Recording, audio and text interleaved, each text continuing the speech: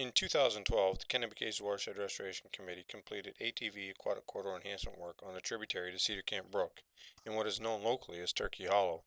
This work included moving a section of the ATV trail out of the stream and creating a separation between the two. In 2013, with support from the New Brunswick Wildlife Trust Fund and the Sussex Valley ATV Club, the KWRC expanded the project.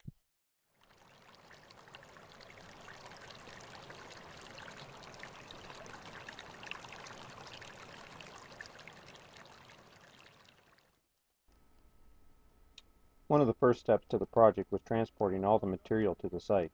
This proved to be labor intensive, but we had strong volunteer support from the Sussex Valley ATV Club, which made the job a lot easier. Once the material was on site, we started construction by creating trenches for our log footing.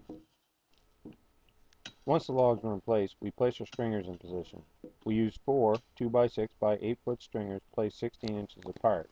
We then marked the log, removed the stringer temporarily, and cut a notch for it to sit in. You can see in the video how we cut the notch. It's not high tech, but it works. With the chainsaw, we made several cuts across the log, each spaced half an inch apart or so. With about 4 cuts per stringer, we could then use a screwdriver to pop out the needed wood and create the notch. Each stringer was then placed back into the notch and toe-nailed into place. It was important to keep it simple, as there was a need to keep the tools required to a minimum due to the site isolation.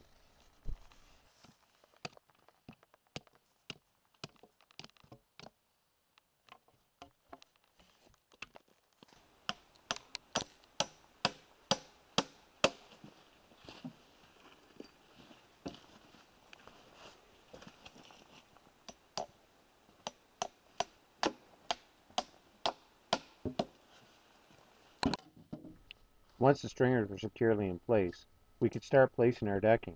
For this, we used 2x8x6 rough cut hemlock. We spaced the deck boards about 3/4 of an inch apart to prevent water from sitting on the deck and rotting our wood. We nailed it down using 4-inch spiral Ardox nails, which will provide a better hold and resist weathering.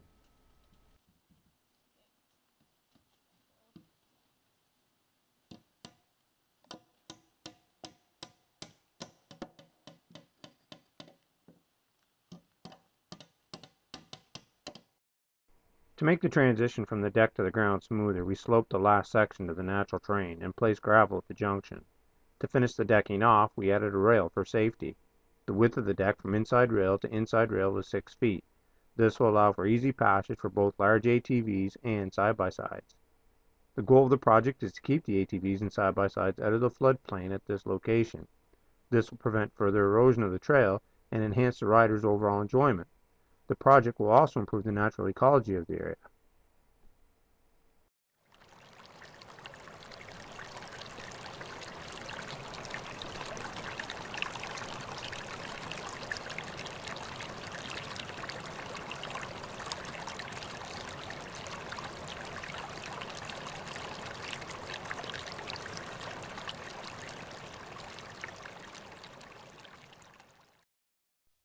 The Kennebecasis Watershed Restoration Committee cannot carry out projects such as this without public engagement and support.